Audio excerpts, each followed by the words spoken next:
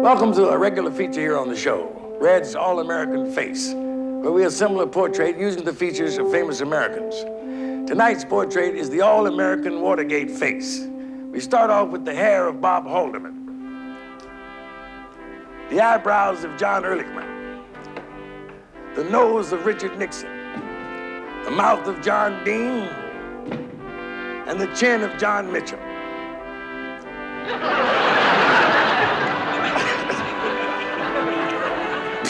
There we have it, the All-American Watergate Face.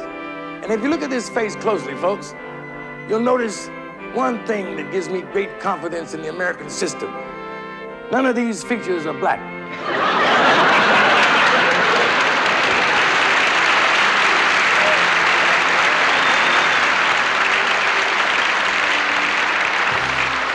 One more thing. We interrupt the Red Fox Show to take you directly to Stockholm, Sweden for this special report.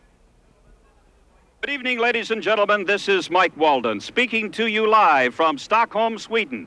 Where you are watching, it's nighttime. However, it's early morning here in Stockholm, and it looks as if we're going to have clear, beautiful weather for what daredevil Super Dave Osborne hopes to be his finest hour.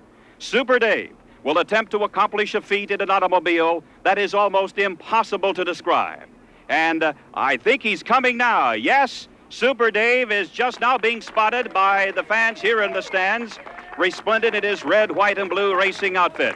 Super Dave, welcome. Thank you very much, Mike, and I'd like to say thank you to ABC for covering this event and for caring enough about what I do to outbid the other networks. Well, Dave, it was a year ago on another network that you risked your life.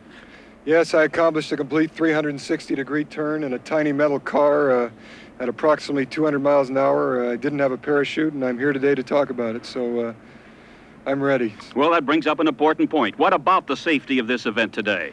Well, to be very honest with you, today is something special. I wish it hadn't been quite so bright out, but it's a dangerous event. I have purposely not publicized this event. I felt that if I tried to tell the people what I'm going to do today in an ordinary automobile, they wouldn't believe me. Super Dave, I have to be honest with you. I don't believe you could make it, so all I can say is good luck. Thank you very much, Mike. Well, Dave is going over now, and he's going to check with his pit crew for one last-minute checkover before he begins this great feat. Now, this automobile cost Super Dave's sponsor, the Pickham Oil Company, approximately $300,000. It has triple reinforced roll bars, special nylon tires, which have a hard Teflon alloy in the tubing.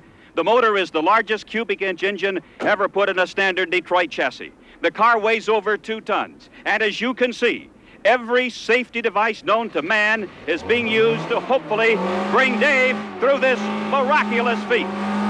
He's got the car revved up now, and that means that we can't be only just a couple of moments away. Once again, Dave, good luck from all of us here in Stockholm, and I'm sure all of your friends watching in America. Well, thank you, Mike, and I want to say one thing to my wife and kids.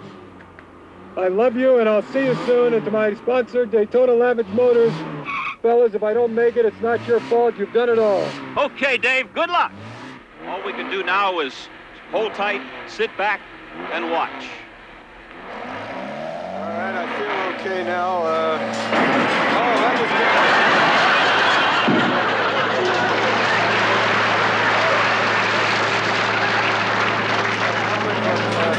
I still feel okay. I've lost some visibility out of the windshield now. The liftoff was very good, though, and if I can stay in this position, I'll be okay. There's a possibility I might have a slight whiplash. I won't be able to tell until I get out. Now they're putting me into position, I don't want to go in that way. I've got to try to turn the car around as best as I can. It's tough. It's very tough. My right arm is kind of pinched against my side here. I'll get it in there, and I'm trying to get it into position. I've got it now. Oh, good. That was a perfect landing for me. All right, I'm moving backwards now, and the steering wheel is forcing me into the back seat. I'm into the trunk now, and I'm... Oh!